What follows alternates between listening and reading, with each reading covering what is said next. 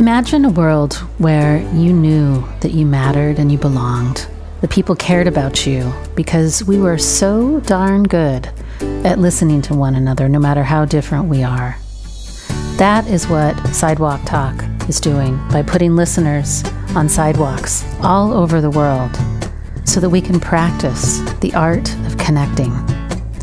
Join me, founder and director Tracy Rubel, as I interview experts on the fine art of human connection and interview some of our volunteers who've been listening on the sidewalk and even some of the folks that we've listened to. And if you want to volunteer, consider joining us at sidewalk-talk.org. Dr. Charlie Easmon is a UK-based doctor, and he brings such a breadth of experience to help us all widen our embrace to so many different kinds of people. He was one of the only Black doctors in his graduating class, and he shares with us what that experience was like and how it shaped him, but also his many years working in international medicine, also working with refugees in Rwanda. He's traveled all over and worked and operated across Africa, Egypt, Israel, Tunisia, Japan, Korea, Taiwan, and the Philippines. And more recently, his work is focused on corporate mental health as he looks and sees high-stress individuals coming in late stage with real significant health problems, wanting to help access them sooner so that stress doesn't impact their overall physical health. What a breadth of experience and passion he has. And I love that he really gets deeply what Sidewalk Talk is all about. So I can't wait for you to hear this conversation. And if you want to learn more about Dr. Easmon's work, you can check out Total Health UK, his organization. Dr. Charlie Easmon.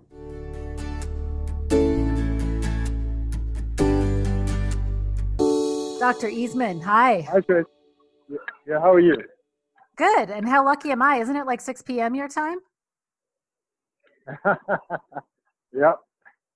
I just came out of the underground, so I was hoping I could get home where my Wi-Fi works. But don't worry, we can talk as I walk on my way to home. Do you want me to call you? And do you want to try back in 15 minutes so that it doesn't feel so stressful? No, this is good. All right. Because, you know, you are a doctor and you sort of advocate for people leading healthy lives. So stressing out in the underground, I can't imagine is good for your blood pressure. It's okay. So it's okay. I'll tell you why. So first of all, Dr. Charlie Easmon, you've been a doctor for a long time. You've done some important stuff in the world. I think I was pretty wowed by some of the stuff you did with refugees in Rwanda in 1996.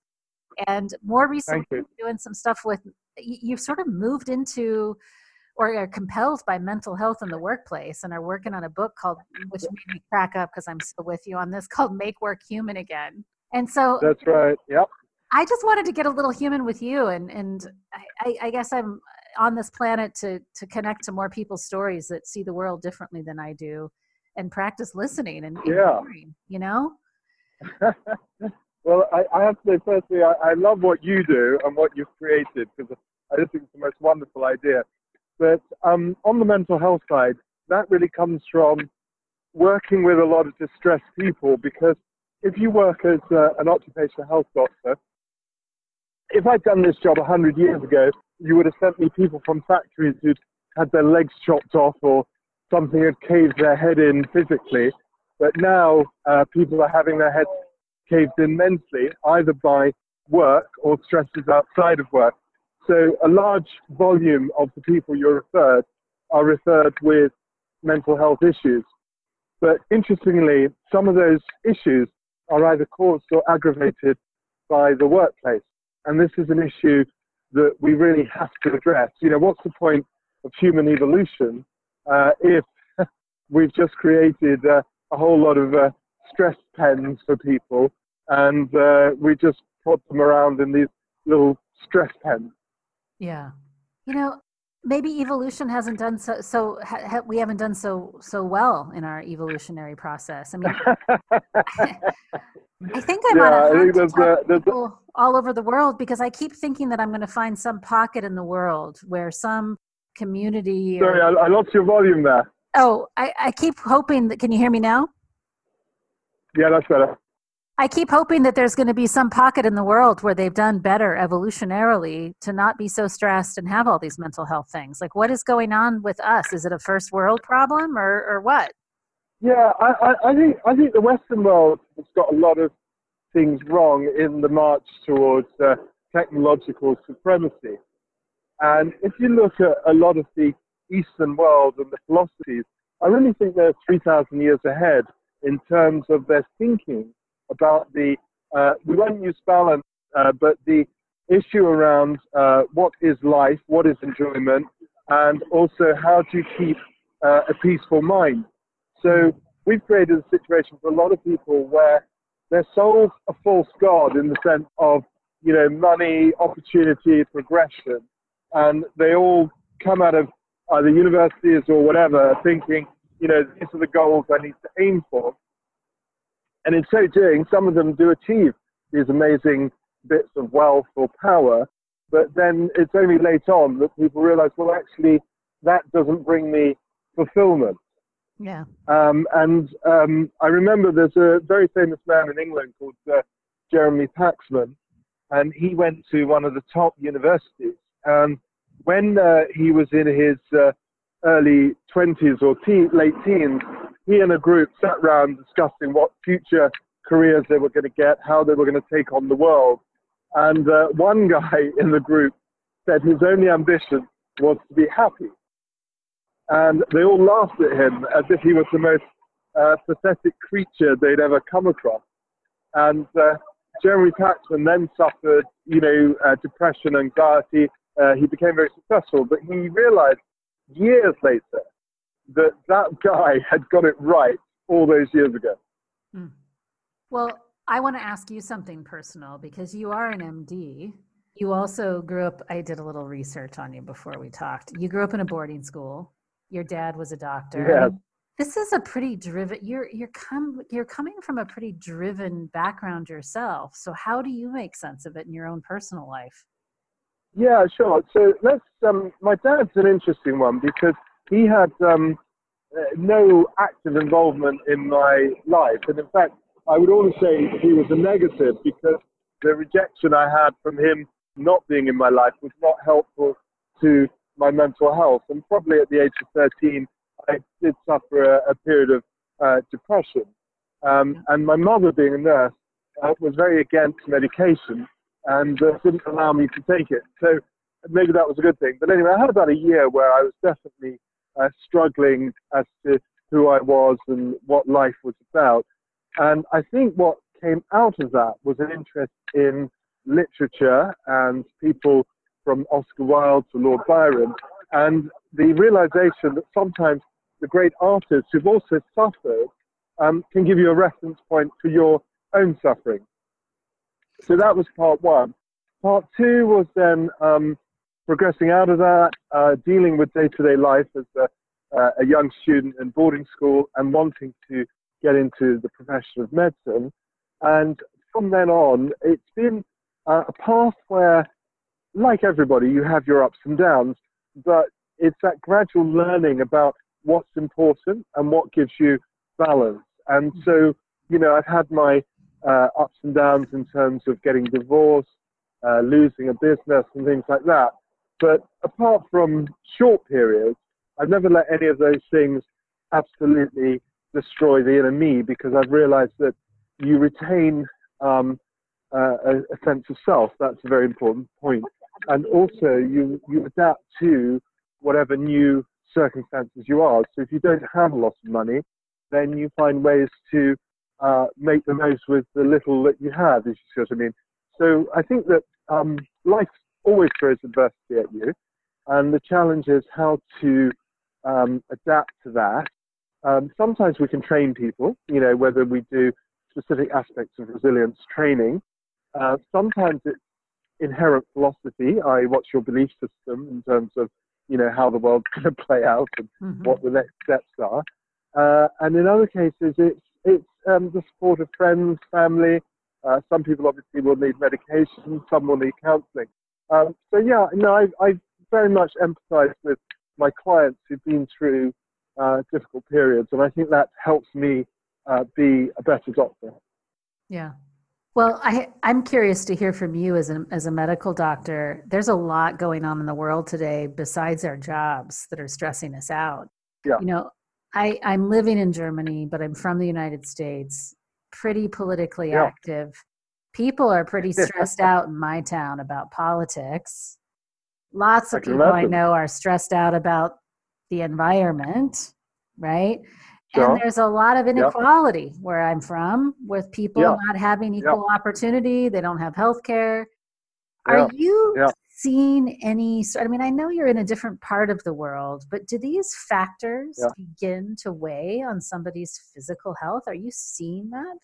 Yeah, no, I think you're right. I think that, okay, so there's two ways of looking at a terrible life situation. You can either say, I'm the problem, or you can say the system's the problem, yeah? And I think that in some cases, clearly the system is the problem. So here, we don't always have the right housing, we don't always have the right sense of community.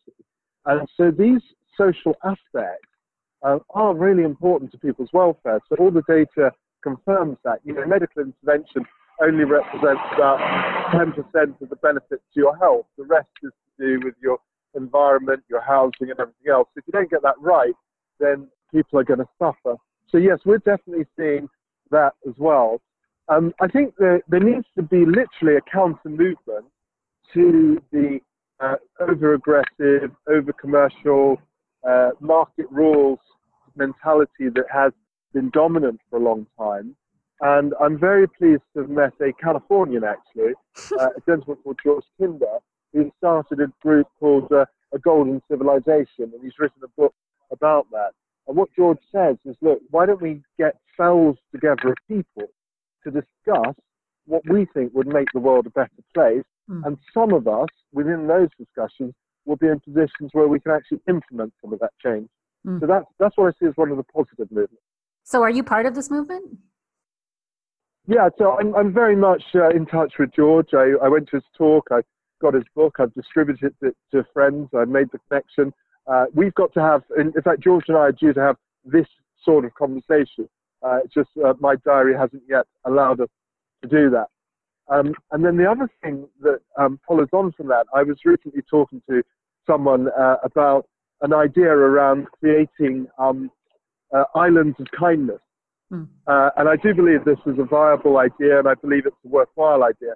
So creating communities or environment where the basic rule is to be kind and not to be discriminatory. And for some people, even spending an hour or a day or half a day in that environment will itself be therapeutic. And I was very pleased to see recently that someone started up a museum of kindness where they've documented amazing examples of kindness between human beings. What do you imagine if we had these islands of kindness on the planet and they took off and it became a staple part of our everyday lives, you would see in your medical practice? What do you think the trickle out effect of that would be in your caseload? I think, okay, so if you look at discrimination, for example, discrimination has a huge impact on people's physical and mental health. It makes you less confident. In some cases, it affects your basic competency to do things. There was a recent study showing that if you were nasty to a young surgeon who was assisting you, their clinical competence drops by about 20 or 30%. So that's just one example. If you look at the black people in the United States, for example, there are some theories that actually link the high blood pressure to the constant level of discriminatory stress. That's right. And that's not impossible. So I think these issues clearly have an impact. They need some sort of public health type measures, but they can be done. And there are examples, I believe, where these things have been achieved. What are some of your favorite standout programs where you feel like discrimination has been tackled in a way that's helped somebody's overall health? Yeah. I know certainly Absolutely. Dr. Nadine Burke is getting lots of press right now as the Surgeon General in California for amplifying childhood trauma. What are some other programs that, as a medical doctor, you have on your mind? Yeah. Yeah, so the Anne Frank Foundation, Hmm. they send people into schools to talk about discrimination in a general sense, not just about Jews and the Holocaust. And so I think they've done some really excellent work. Um, Personally, I think that the history of prejudice should be part of every school curriculum, in the sense that I believe that only by educating our children from a very young age what the negative impacts of prejudice have been throughout history, will we be able to deal with some of the other side of it, such as the rise of the far right, because the far right thrives in a vacuum of ignorance. And if we didn't have that ignorance to start with, I don't believe they'd be as successful as they are now in some communities. Mm-hmm. Mm-hmm. I'm amazed that I'm not amazed. I love that I'm having a conversation with a medical doctor from Ghana, and we're talking about what could elevate somebody's physical health, and you immediately make a link to discrimination and how if we want to have discrimination in all the ways that discrimination comes about, right? Whether you've got housing, Absolutely, whether you've got healthcare, whether someone's a jerk to you when you're a medical resident, whether you've got access to all the same opportunities, yada, yada, yada, they all lead to the kinds of inflammation, stress, and shortened lifespans that you've described. And I think it's powerful that that's where your focus is. So how do you imagine cross this you brought, I want to link it to something else that you said, because you talked about the ways in which the economy drives some of our not so nice behavior. And absolutely. Yeah. That there's this quality of a market-driven society rather than a people-driven society, which makes me think of your book. Yeah. Yes. Well, I think, the interesting thing is, right, so we've polarized the discussion around capitalism and communism. And it's very much the implication is you're either one or the other. Mm-hmm. And certainly in the US, there was a huge anti-red movement, and you just couldn't even mention the very idea. And I think what that got translated as was to say, anything that's a social intervention is communist, which is stupid, because social interventions are not communist. They're just ways of dealing with the fact that we're social human beings. And I think the other problem that happened was that there was a lot of individualistic mentality. I'm out there, I'm going to succeed, and let's forget everyone else who doesn't.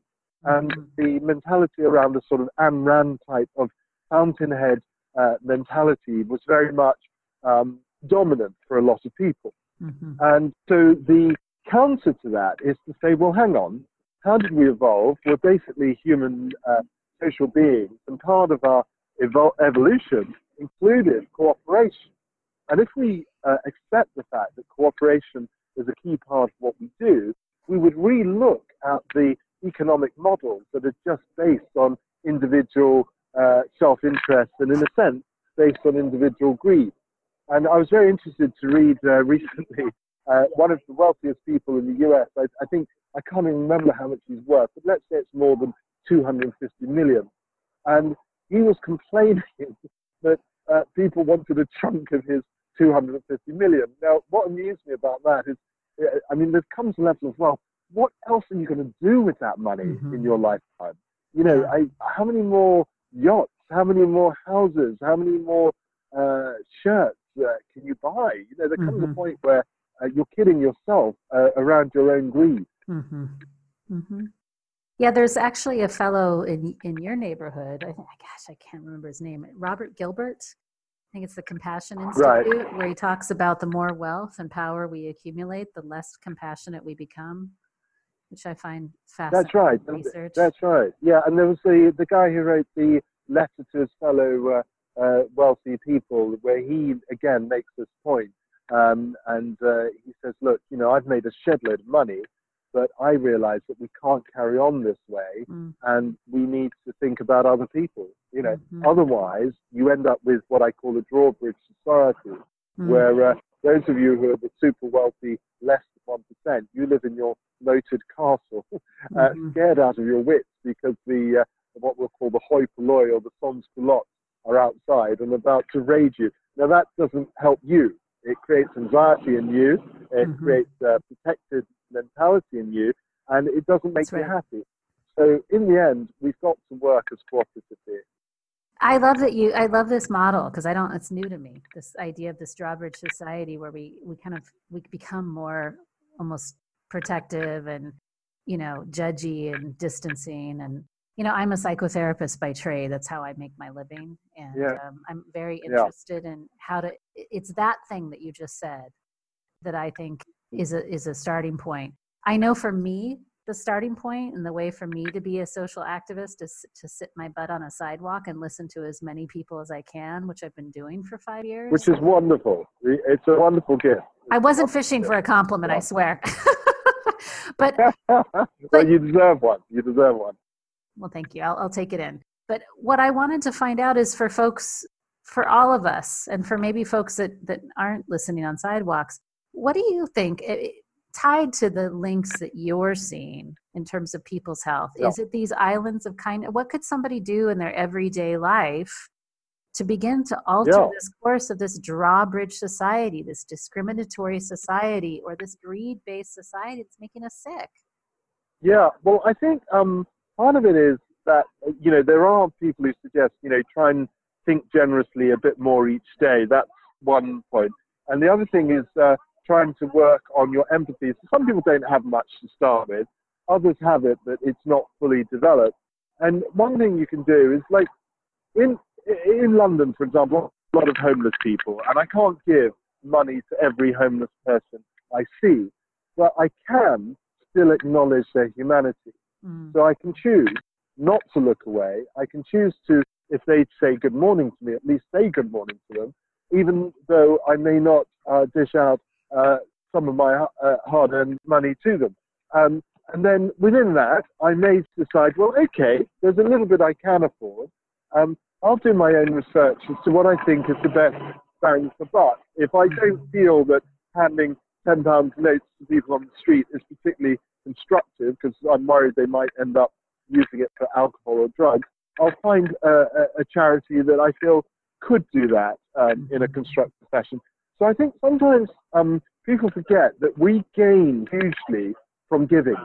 Throughout my life, I've found that every time I've taken someone else's situation into account and helped them unselfishly, I have gained in some way or shape. And a lot of people forget that you can gain from giving. Yeah. So I'm hearing two things: to humanize, to rehumanize everybody you come across, and to not forget that even in the act of humanizing them, saying hello, that generosity is a two-way street. It benefits you and it benefits the person that you're actually acknowledging. Absolutely. Yeah. I like that.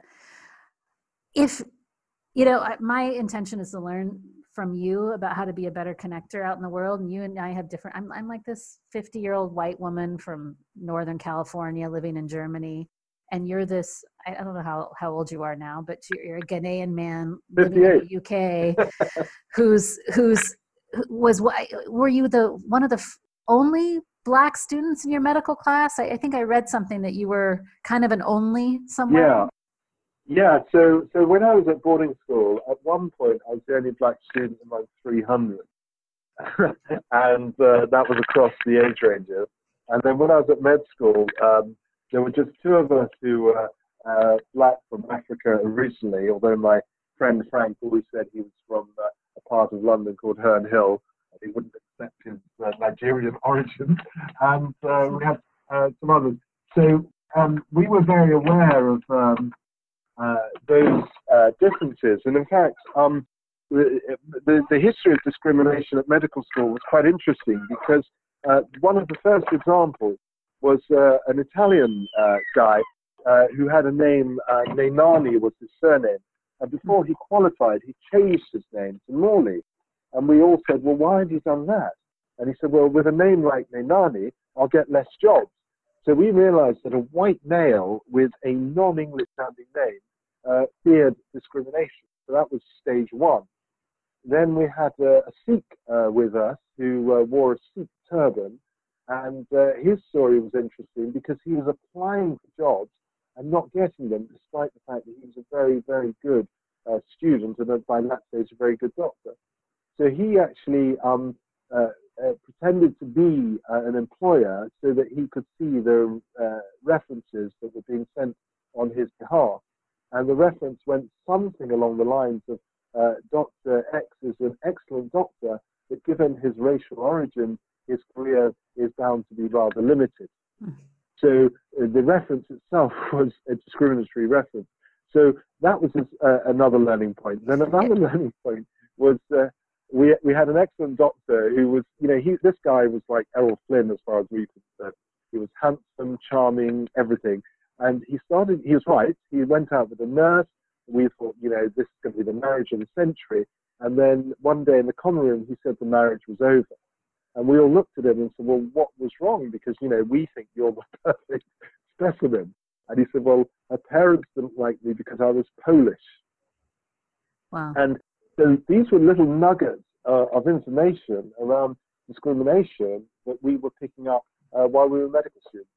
How do you thrive through that, though, and not develop a chip on your shoulder that impedes you becoming a doctor? Yeah, I think you make certain moves. So if the odds are stacked against you, then there's certain times where I don't believe it's worth sticking in that system. And Sure. I left relatively early the NHS system because I could see some discrimination ahead. Now, others of my friends did get through the system by working maybe a lot harder than they would have had to if they had not been Black or Asian in origin, but that wasn't the pathway that suited me. The other thing I think over the years, I've kind of accepted that there is an inherent prejudice among a lot of people.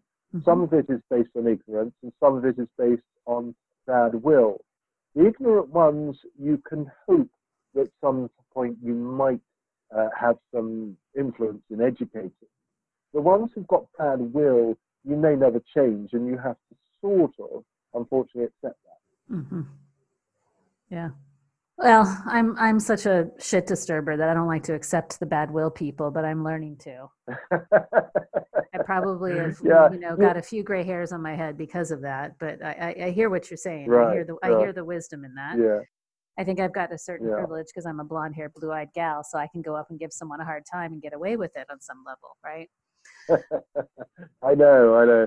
But it is fascinating to see aspects of it in action, and sometimes I think your best defense for your own mental health, depending on who you are and where you are in the victim chain, is to say, I'm off. I'm not staying in this negative environment.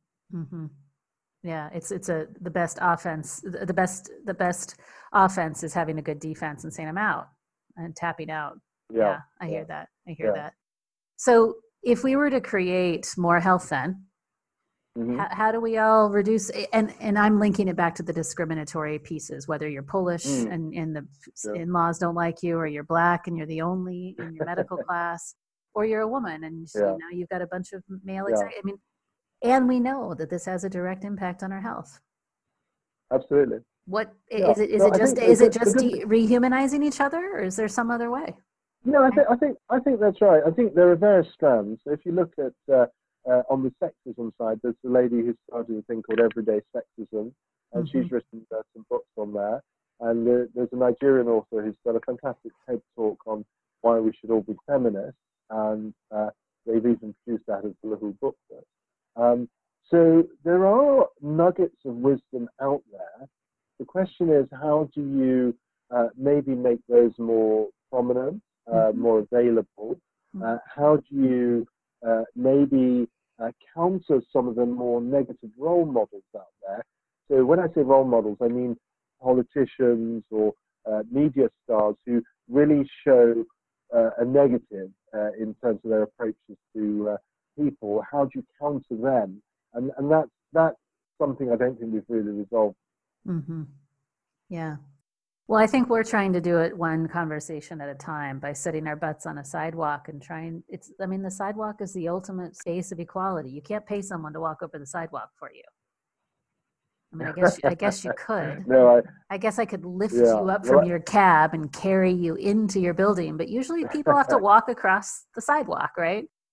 And the hope is that by having people sit out on sidewalks and listen non-judgmentally to story after story after story, it begins to change that brain that's ignorant.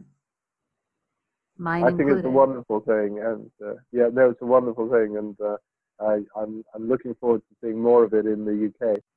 Well, if I come up, I will knock on your door and tell you to come sit on the sidewalk with us. Come try it. It's really fun. I'll be delighted to do so, and I think I'll bring my son into this equation as well. He's 19. He's an actor. Oh, he would love it. Yeah, he would love it. He would love it. It'd be right up his alley. Yeah. So 7,000 people that volunteer for Sidewalk Talk across 15 countries are going to be sent this conversation that you and I have had. And I've gotten to do some reflective listening and just kind of hear what you've had to say and what your life experience is. If there's any wish or piece of advice that you might speak directly to those 7,000 volunteers, what wish or piece of advice would you give to us so that we could be better connectors out there on the sidewalk? Yeah, well, that's a great one. And I think that I'm going to link it to a musician called Joe South, who he's from Atlanta. I think he was 26 at the time. And he's the guy who wrote the famous song covered by Elvis and everyone else, Walk a Mile in My Shoes. And of course, that phrase comes from, as I understand it, the Native American Indians, where he said, don't judge a man until you've walked at least 2 miles in his moccasins, right? So I think that what you've said, that non-judgmental approach to people, and just finding out, well, how have you ended up where you are? And if I take my judgment out of it and I listen to you and I give you the chance to express why you're where you are, maybe I can understand more. Maybe I can give some useful tips, directions, or tools to help you get to a different one. Non-judgmental. That's a real key highlight takeaway.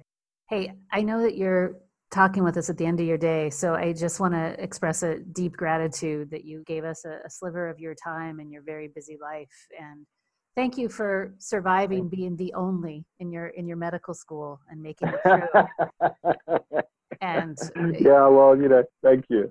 Continuing to be an inspiration, and let us know when your book is done. I really want to celebrate and support what you're doing in the workplace, because it's a harrowing place right now. Thank you. Yeah. Thank you. And I've also got a TEDx coming out in the next few weeks, which I'll share with you. Oh, good. I'll link it in the show notes then. Global health issues. Global health issues. I really appreciate that. Oh, wonderful. Yeah. Did you already give it or? Yeah, I gave it back in July in Heidelberg, actually. No kidding. I was in Germany myself. Yeah, I was there. Okay. That's kind of coincidental. I love it. Yeah. Okay. It's serendipity. All right, then. Well, you have a good rest of your evening, and thank you for your generous time with us. You really inspired me. Thank you. I really appreciate it. I've loved talking to you. Thank you so much. All right. Take care.